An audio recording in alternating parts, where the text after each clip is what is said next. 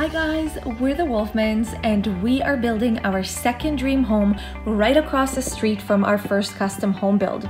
We are officially in the sexier part of the build, which is the finishes stage. And previously we've completed our flooring installation with tile and hardwood throughout, the trim installation with baseboards, window and door casing, and some beautiful accent paneled walls. And we also completed the cabinetry installation of our custom designed black and white contemporary kitchen, which is coming together beautifully so far.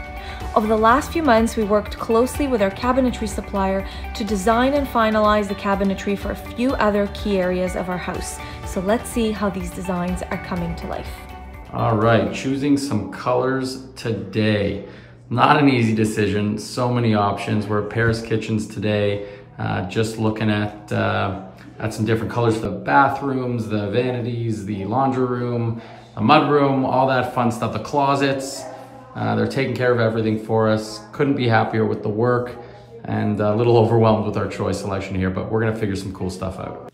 Since we have a direct entry from the garage into our home, we designed a dedicated space for a mudroom, and we wanted to make it super functional with space to hang coats, have cubbies to store shoes and things like hats and scarves, and also have storage space for brooms and other essentials.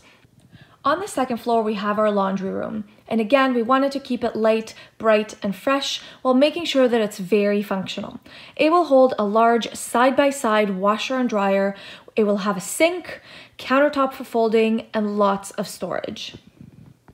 And this next space is really near and dear to us. It's our master bathroom, Vanity. When we created the floor plans for our home, we left a very generous 13-foot wall for our vanity, so we really had lots of flexibility with what we could do here. We decided to create a his and hers vanity space with a makeup station in the middle, and we framed it with two large towers that will be fully mirrored and will be stained in a darker gray color for some contrast against the white cabinetry. Let's see how it comes together.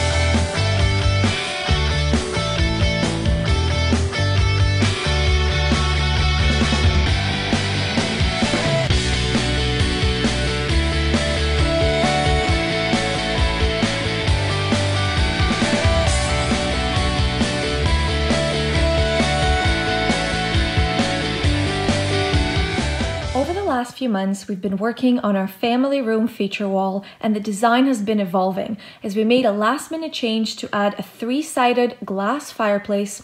We tiled the floor-to-ceiling fireplace wall, and we also ran our hardwood vertically up the back wall. Now it's time to install the built-ins around it, which include floating bottom cabinets and thick white shelves, which will later have accent lighting added to them.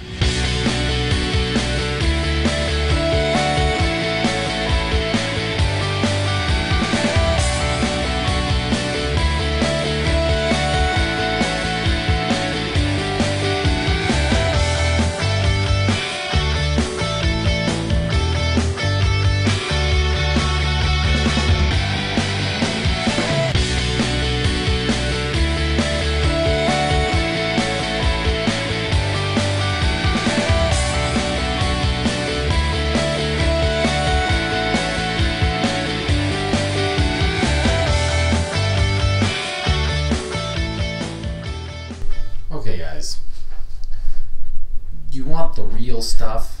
Here's the real stuff. I am annoyed with my bride right now. So we've had our closet designs ready for probably 7 or 8 weeks now, and we're finally ready to sign off on things.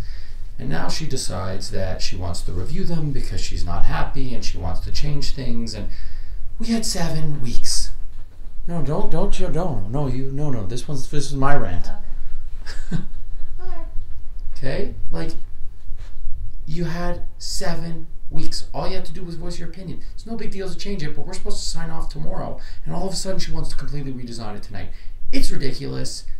This is one of the realities of building. It's annoying sometimes, but it's the reality. So, what do? I don't have a choice, do I? That's you laughing in the background. It's not funny. Here's the choice, though. I don't have a choice. You get to change it, but that decision needs to be made tonight. So if we need to be up all night, that's just fine. So, my side of the story is this. Okay. Right now, I am very fortunate to have a huge, massive closet. It is really, really big. Okay, now it's not optimized because it's a bit of an awkward shape. It's like an L shape, but I have a ton of shelves, a ton of hanging space. In our next house, my closet is getting smaller. Oh, I know. I feel for you. I am not. We got a 12 by 10 foot closet. It's a bedroom for. It's still huge. It's still huge. I agree. I'm not complaining. I'm not complaining over the size. The shape of it is becoming much better because it's going to be a nice open square. Okay, but the reality is, in terms of the shelving space and in terms of the hanging space, it's getting smaller. So now I need to figure out what kind of trade-offs I want to make and where I want to give up certain things and how do I want to lay things out. So I'm not satisfied with the design. I probably should have looked at it sooner. I didn't realize that we had to sign off on it by this week.